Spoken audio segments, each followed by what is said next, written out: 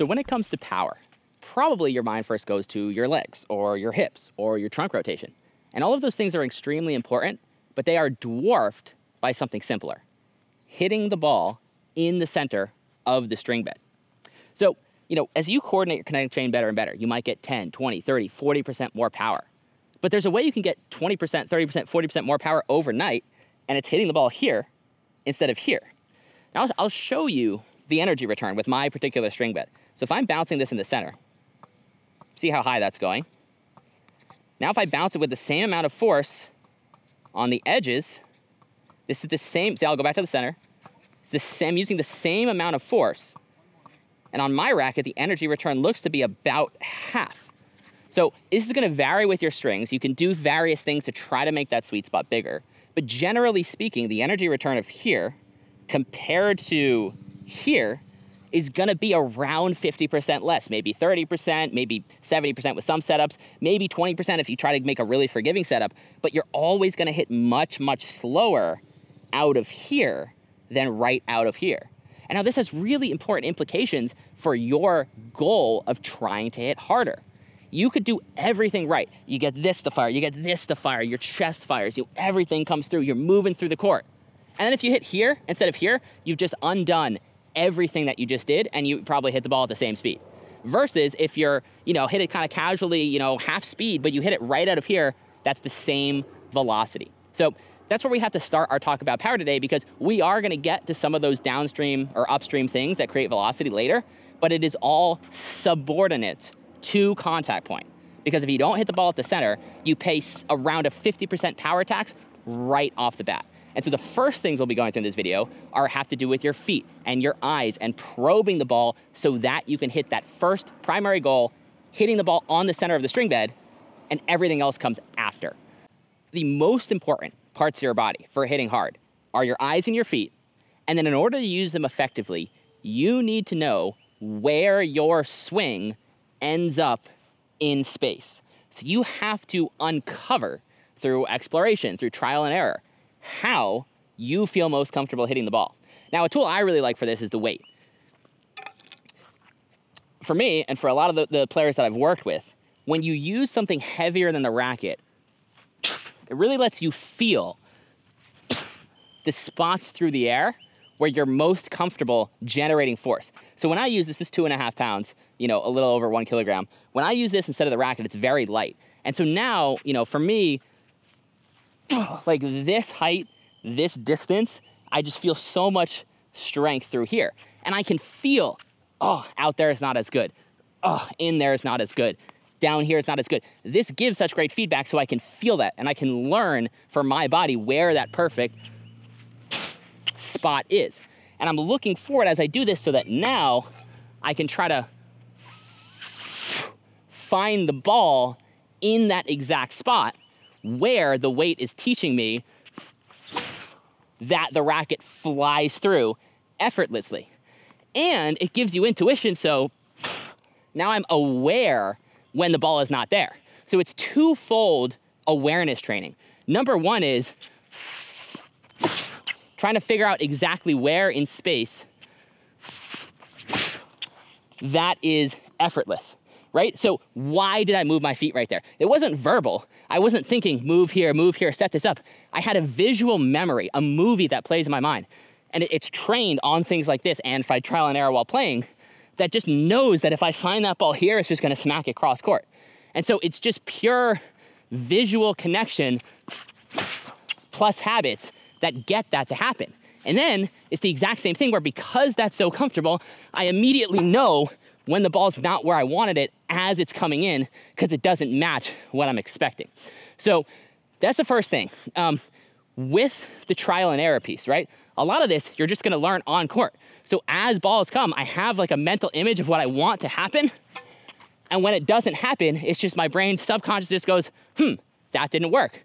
And so the more I practice these kinds of situations, the more I get a sense for exactly where in space works for me. Now the key here is intent. As the ball comes in, you must have intent for what you want to do. So like, there I was visualizing that cross-court slap shot. Like that's what I wanted to do. the reason that the intent, the movie that plays in your head, like very briefly as the shot comes in, the reason it's so important is that way, when this happens instead, now you have something to compare it to. It's like, this is how you learn your perfect spot. It's like, huh, I felt really jammed and restricted there. That's a sensation that you kind of map to that visual experience. And it kind of, again, this is happening intuitively, non-verbally, but the point is without intent, it doesn't happen. So a lot of times I see this where it's like all I really kind of did there was vaguely watch the ball and then just kind of vaguely try to hit it, versus like having a real intent for the exact relative position between my body and the ball that I wanted. So as the ball comes in, there's a very visceral kind of kinesthetic movie that is this, that I'm trying to match onto reality. And without that, power doesn't happen because all of this can't connect to the ball here. So continuing our theme that the feet and the eyes are the most important part of attacking slow balls because they get you to hit the center of the racket, we call this probing. And probing is the act of setting up the shot that you want using your feet and your eyes. So I'm gonna feed this ball right at Alexa's chest. Now, all of those movements around the ball, it's not just like vaguely setting up for a forehand. What that is finding the contact that she wants that she knows is going to work. Now, do a couple where your feet get stuck, where you're not really paying attention, you don't really split step, and all of a sudden, a slow ball like this, you can't hit it hard. Like, she could swing hard, she'd probably miss it. So the very first thing with probing is that the more the early reaction, the better you can do. All right, go back to like alert, because the same exact ball speed, she has enough time to set up her perfect shot versus not. Now, the second thing about this is ball height.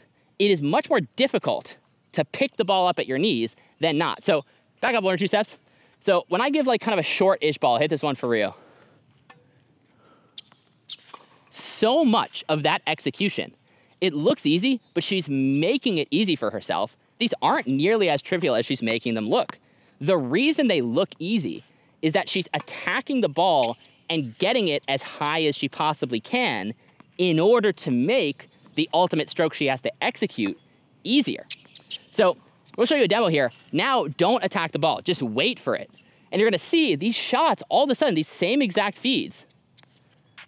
That's a very difficult approach shot. And this is probably a situation you guys find yourself in a lot where you're like, man, these low approach shots, they're so difficult. But all you have to do, okay, you can explode again. All you have to do on the stat feed is just sprint up to it, and all of a sudden the degree of difficulty goes way down. When we think of power, we're like, I gotta twist, I gotta do this. All that is good, but it's all subordinate to the actual physics of what's happening. The physics of hitting in the center and just the geometry of the ball and the net. The difference between playing this ball at your knees and taking that same ball and getting it, I'm feeding these pretty low and she's still getting it right around the net tape. Now, the second thing is, let's say I'm back here. So I'm your opponent at the baseline. Power is not really what matters. What matters is how much time I have. So another thing that Alexa's doing, as far as competitively, when she sprints up to the ball like this with early recognition, we think of power, like it's great when it sounds cool off the racket, but really what you're trying to do is hit the ball past your opponent. So when she sprints up and she attacks the ball like this, it's like the ball is past me before I even know what happens. Now, she could hit that same ball, but now don't sprint up and now hit it from back there. And now it's like, I have plenty of time to get over there because her ball has to travel so much more distance. So again, everything you're doing with power, it's subordinate to physics and geometry. When she comes in 4 or 5 feet, her ball is like effectively so much faster, right? Because that ball is being struck 5 feet in front of me, and I have literally, I don't know the time, at least half a second less, maybe a full second less to react. Okay, so now try to hit that same speed without moving up. She's probably gonna have to hit the ball like twice as hard without moving up. Well, that's the same thing, it just gets low and then it's almost impossible. I'll try to feed a little deeper. So it's like, even though she hit that ball really hard, it's in front of me, I see it bounce, everything's easy, because it just spends so much longer in the air. So there's really 2 reasons that exploding up to the ball is so effective? Two geometric reasons. There's the height and the distance. And so a lot of times if you're playing somebody, like we just made a video on Sinner, it feels like he plays in 2x speed, but it's both things. Number one, he hits fast, but number two, he hits early, right? He's playing against Ben Shelton and he's hitting the ball here versus a guy hitting it here. So it's a fast shot and it's covering less distance. And so again, like we all think we're going for power and we are, but really what we're going for is taking time away from the opponent. And so everything we do for power is subordinate to these physics and the geometry of the court. So now that we've established that the center of your string bed, the physics, and the geometry of the court are the most important parts of power, now let's get into the more traditional, how do you swing the racket faster? One of the most important ways is leaning through the court, positive balance, getting your weight through the court, which recruits all the strong musculature in your legs into your shot. So what Alexa's got rigged up to her here, it's an elastic band attached to the back fence here. So what this is going to do is any motion she does, whether it's twisting, whether it's driving forward this way, is resisted by the band. Just turn this way so we can see it real quick. Now, the hip line here is gonna be where you're gonna get the best kinesthetic feedback. You can do it on the stomach, but it doesn't resist your hip twist quite as well. Whereas when you put it, like kind of seated on the crease of your hips right here, all of this musculature, which is what you're trying to recruit, gets really, really resisted by the band, which then helps you engage it more as you swing. Now, if you're doing this, you can just drop feed yourself balls, and it works basically just as well. I'm gonna feed them here for convenience. As you hit with this, it's gonna be a little weird. Your timing is going to be a little different because you're resisted by the band. So don't worry too much if you hit the net 1 or 2 times or if you spray 1 or 2 shots. You're used to your body at your regular weight, unresisted. Really what you just want is to really just see the ball, hit the ball, and explore that feeling of that forward momentum, the twisting momentum, the leaning momentum, everything that gets you going forward through the shot. All right, so take it off. Now, when you take it off, again, your timing is gonna feel a little weird because now you are just kind of tuning your body to that resisted feeling, and now you're not resisted. But what it's gonna do is all of those feelings that you were just experimenting with, now it's all firing unresisted. And so again, it might take you a little while to actually like, oh man, I have so much power now, how do I actually control this? But you're gonna find that these feelings which you're trying to unlock in your body of how to actually get force in that forward direction, they're gonna be a lot easier to unlock practicing resisted like this and then taking that resistance off. So in addition to leaning in, everything going forward, which you know is really important for velocity, there's also twisting, right? Rotation is the main engine of our stroke. And a lot of times what I see from a lot of players that I work with as they come up for shorter balls is they see a shorter ball, but they don't actually turn sideways. Now, the reason that I made that shot is because I understand if I don't turn sideways, I'm kind of just hitting a control shot. I can kind of block the ball where I want it. But if I were to try to, oh, I'm gonna attack this ball. Because the problem is if you don't turn sideways to prepare, but then you rotate forward through your shot, you just over-rotate. You either hit it wide or you shank it. So what we need is watch my upper body. Even if I'm running forward, I have to wind the upper body sideways if I want to rotate into the shot. So as the ball comes in, that coiling, again, even if your hips are forward, even if you're running forward, the upper body turning is the only way it can unturn. Now again, this is what I usually see, same intent, but I forgot to coil the upper body. So then when I tried to twist it back, instead of twisting from here to where I wanted it, it started from here, slightly turned to here. Now, if you're hitting something like a serve return, then this kind of a shot, boom, very small rotation, completely fine. So it's not that there's a right or a wrong answer here. It's that your preparation must match your intention. So if your intention is to use rotation to power your swing, you have to get that upper part torqued against your hips. If you don't, and then you try to use rotation to power your swing, it's not really going to work. If you hit it cleanly, you'll probably hit it wide. You can maybe try to like sag the wrist, but really it's get in that habit, feel that left arm pull the trunk against the hips if you want to twist into your swing. And if you don't want to twist into your swing, that's really fine. You can even still be aggressive. Just take the ball as early as you possibly can and don't try to rotate into it a ton. Just use your positive balance and use your direction. You just have to make sure it matches. Now, the final piece to this power puzzle is rotational velocity. The reason rotation is such an effective tool is you can do it in a very small amount of distance and time. So positive balance is awesome, but it takes a lot of distance to make it work. You need space between you and the ball to press into it. With rotation, you really don't. You know, if we watch our last video, we did center swing.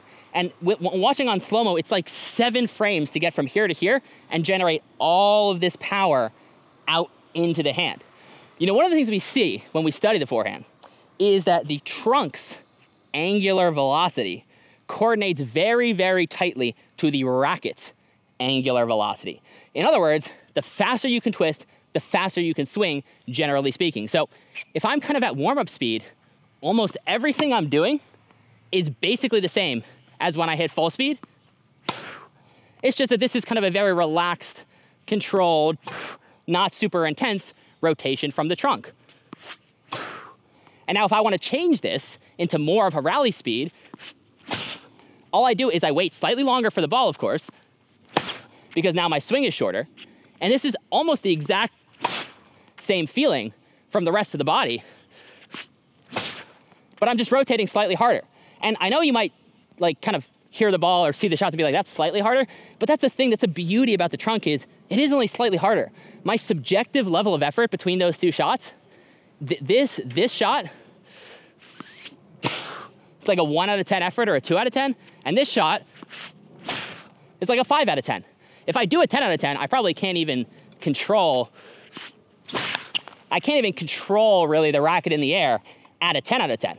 So this is another thing with tennis is like your goal is to find efficiency so that 5, 6 out of 10 effort level where you still have kind of full awareness of where all your limbs are ending up works. Now, we have a lot of resources to try to help you feel this corkscrew between your hips and your trunk, to try to help you use the shoulder slant and the side bend to hit that lower contact without having to arm the ball up like this and to be able to fire through using that same kinetic chain. It's tricky. It's tricky to get the hip involved. It's tricky to connect it here. We got a lot of other videos. We got one on the abdominal corkscrew. We've got one on imagining an X through your abdomen and using those stretches to help you feel it. But ultimately, you know, you're hitting the center, you're using the geometry, you're using positive balance.